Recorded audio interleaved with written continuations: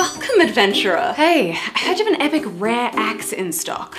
You heard right. How much? It's not for sale, and if it were, you couldn't afford it. Damn. Wasn't there some sort of quest I could do? I'm pretty good at questing, so.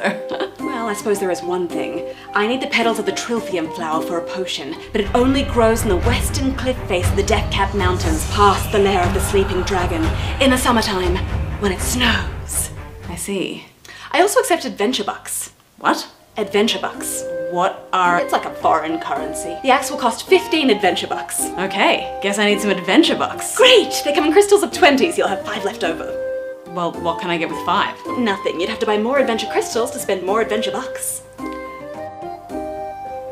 Yeah, I'm here for the axe. Ah, of course. Here it is. Enjoy. Cool, thanks. Here's the battle pass.